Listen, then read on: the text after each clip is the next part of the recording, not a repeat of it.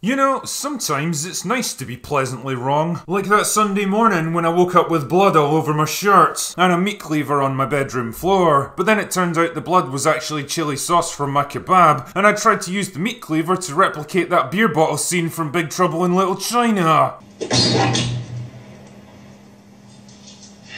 It's all in the reflexes. I mean, yeah, I did steal a car and crash it into the canal behind my local Tesco's, but that's a different story altogether. Anyway, back when the first trailer for the Suicide Squad dropped, I confidently predicted it would be a lazy, by-the-numbers sequel with a bunch of goofy characters and unfunny gags from a director whose heart wasn't really in the project. But having seen it, I'm pleased to say that I was at least partially wrong in my predictions. While it's a bit on the long side, lacks the polish and finesse of Guardians of the Galaxy, and features humour that misses as often as it hits, the Suicide Squad is generally a big improvement over its predecessor. The characters are a bit more interesting, the tone is more fun and irreverent, and it makes really good use of its R rating. It might not be James Gunn's best work, but overall it turned out a lot better than I expected. And yeah, I know that's a pretty low benchmark, but I guess that's where we're at with DC on film these days. Anyway, I'm gonna do my best to pick this film apart while keeping it fairly light on spoilers, so grab your plot armor and join me as I review The Suicide Squad.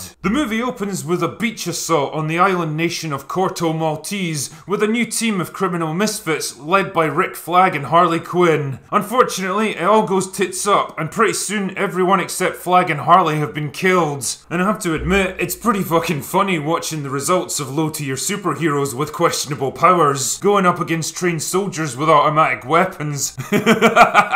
Anyway, it turns out that this team was a literal Suicide Squad, intended to distract the enemy so that the real team could get ashore unmolested. This is where the movie jumps back in time a little bit and fills us in on the details. Basically, Corto Maltese was a haven for escaped Nazis after the war, who established a secret research base called Jotunheim, where they were working on something called Project Starfish. I wonder if that project name could prove to be a completely literal interpretation of what they were working on. Anyway, a recent military coup means that the project has fallen into the wrong hands, so Amanda Waller recruits a new squad to go in and blow up the place. This time the team's led by Bloodsport, who I'm just gonna call not Deadshot from now on, because the two men have the same basic abilities, backstory and general appearance, and it's pretty obvious that he's meant to be a giant fuck you to Will Smith for not taking part. Anyway, not Deadshot is accompanied by Peacemaker, who's basically Captain America, if Captain America was a psychopathic serial killer with a toilet on his head.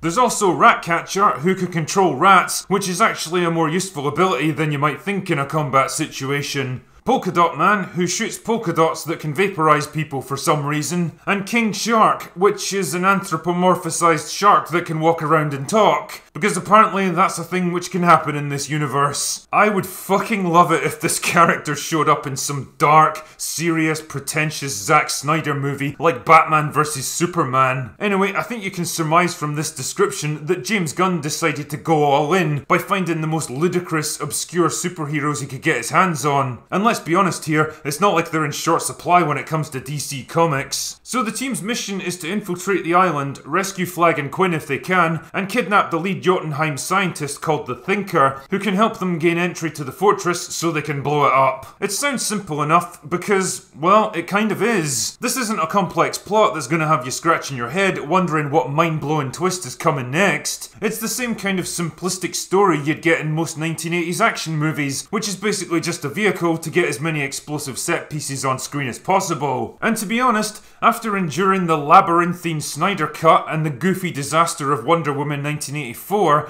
it was kind of refreshing just to have a simple, straightforward storyline that focused more on character development and delivering fun set pieces. And I think this is where the Suicide Squad really comes into its own. The characters in this film are about 1,000,000 times more likeable and fun than the grim, pole-faced cardboard cutouts of the previous movie. Ratcatcher and Polka Dot Man both grow on you throughout the film, and the more you learn about them, the more you come to appreciate them. Polka Dot Man especially gets a great little redemption arc towards the end. King Shark is a fucking legend that turned out to be a lot more likeable than the trailer would have me believe, and he actually has moments of real sympathy at times. Basically, he's kind of a lonely soul who just wants to fit in and have friends. Sylvester Stallone does a brilliant job with the voiceover, portraying him like Rocky but with even more brain damage. But probably the best thing to come out of this film is Peacemaker. Whatever your feelings about John Cena touching his toes for China, the man has a natural flair for deadpan comedy that works perfectly for this character. He and Idris Elba have good chemistry together, and it's kind of fun watching them constantly trying to one-up each other like a pair of fucking immature teenagers. Speaking of which, Idris himself turned out to be way better than I expected. Based on the trailer, it seemed like he was going to be Will Smith minus the energy, charisma and flair for comedy, but actually he did a cracking job turning not Deadshot from a bitter, selfish arsehole into a heroic, compassionate leader by the end. Harley Quinn feels like a character that everybody likes, but nobody really knows what to do with. Her arc in the first Suicide Squad felt like it was taking place in a completely different movie that only occasionally intersected with the main storyline, while Birds of Prey proved that, much like cocaine and toilet duck, she's best enjoyed in small doses. The good news is that this is probably the best version of Harley that we've seen so far. She's less abrasive and annoying here, and some of her action scenes are a clear middle finger to the incompetent garbage in her own movie. But that being said, she still feels kinda superfluous to the plot. She's separated from the squad for most of the movie, and her subplot with the president of Corto Maltese felt like an annoying distraction rather than a meaningful part of the story. He was literally put in the movie to keep her occupied for an hour or so, which isn't great writing to be honest. Rick Flag was also a bit underused. Yeah, he comes into his own more towards the end, but generally he felt like he was stepping on not Deadshot's toes a lot of the time, like the two men were basically filling the same role. And it's a shame because Joel Kinnaman's a great actor and I'd like to have seen more of him here. James Gunn's comic book movies have a tendency to run slightly long, and this one's no exception. The difference is that both Guardian movies had a shit ton of characters, places, set pieces and plot events crammed into their runtime, and were generally pretty brisk and efficient moving from one scene to the next. The Suicide Squad, on the other hand, feels kind of flabby, especially around the second act, where the plot basically stops for a while in favour of character developments. Not that I'm saying you can't slow down and take a breath every once in a while, but if it feels like your script is treading water for too long, then you probably need to work on the pacing. A good movie should effectively integrate fast-paced action and plot events to give you a story that's tight and efficient, instead of uncomfortably trying to switch from one to the other. The other aspect of this film which is a bit hit and miss is the humour. Some of the gags genuinely had me laughing out loud, especially when the team have to infiltrate a quote-unquote enemy village to rescue Flag,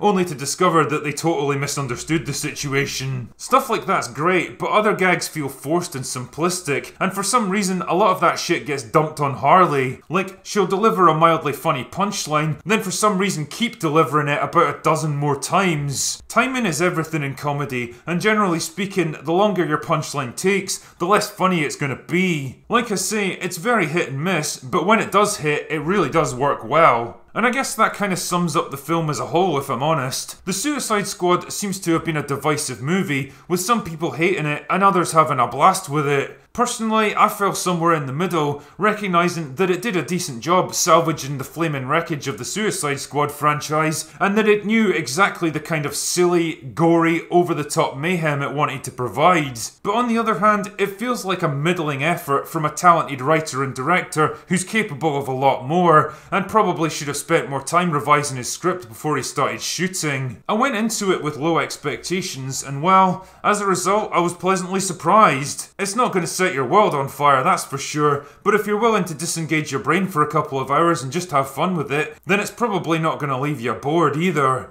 And when it comes to DC movies, that's practically a ringing endorsement these days.